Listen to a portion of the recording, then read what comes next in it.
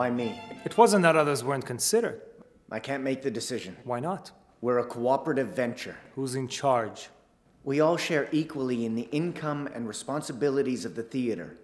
We're a cooperative venture. Who's in charge? Richard. This will take care of Richard.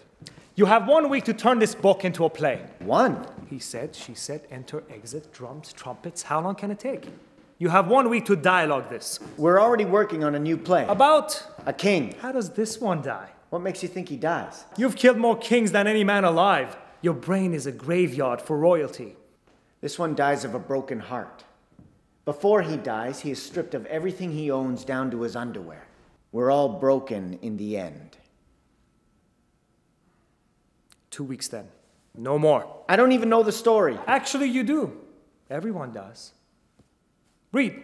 I'll wait.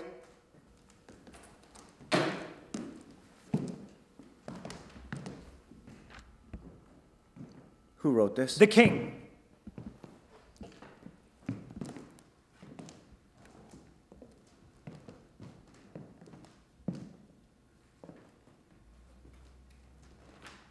No. Be careful what you say to me.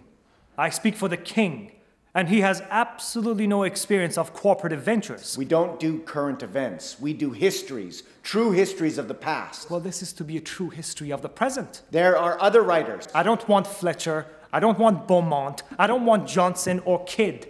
I don't want any bullshit about cooperative ventures. I don't want to be told what you do or do not do. What I want is for you to write the play.